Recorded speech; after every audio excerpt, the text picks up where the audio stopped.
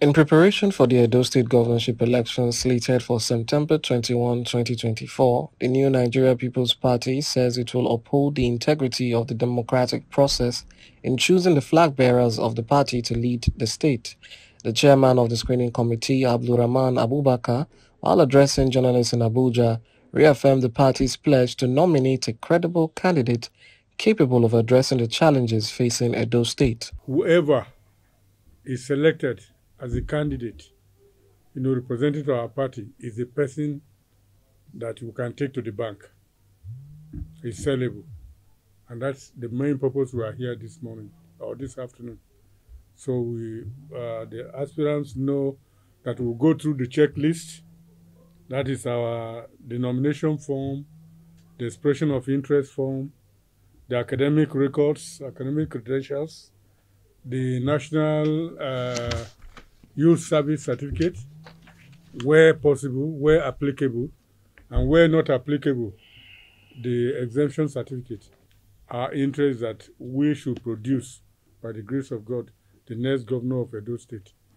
And the kind of governance, the example we are laying in Kano State should also move to Edo State by the end of this year. Also speaking, the National Publicity Secretary of the party, Yakubu Shendam, outlined the party's intention to employ indirect primaries. The approach, he said, reflects the NNPP's commitment to democratic principles and grassroots participation. So for us as a party, we have arranged a level playground for all those ones who are going to be screened today.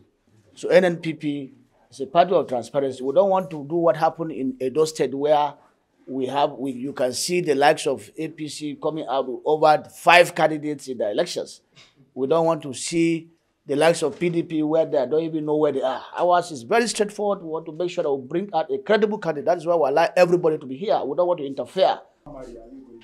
Well, we are going to adopt the direct primary, the indirect primary system. That is why we have elected our delegates. Some of the aspirants spoke confidently about their qualifications and close ties to Edo State.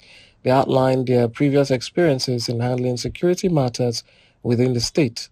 Yes, I have provided the credentials I have to them, and it is up to them to determine that.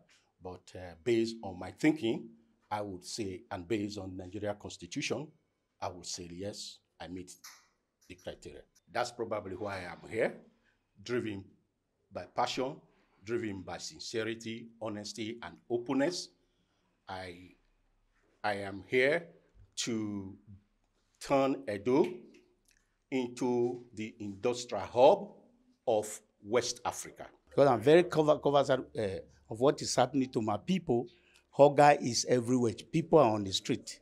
If we be able to improve in agriculture, then education, health care, then you see that the people, we have an adequate thing to live on. So the road for them to transport their goods will be put in place, because I know exactly what they need. They need a lot. They need water, they need roads, and they need education, and they need to be taken care of health-wise. So, one of the few persons in Edo State that have been at least security matter. Even state governments have given me an award on that, and I will continue that. I've also been tackling poverty in Edo State, organizing programs and doing different things. I've fixed electricity for Edo State people. I can measure the community. I've graded roads. I've done several things before now. So I am not starting. I will continue what I have been doing for the people of Edo State.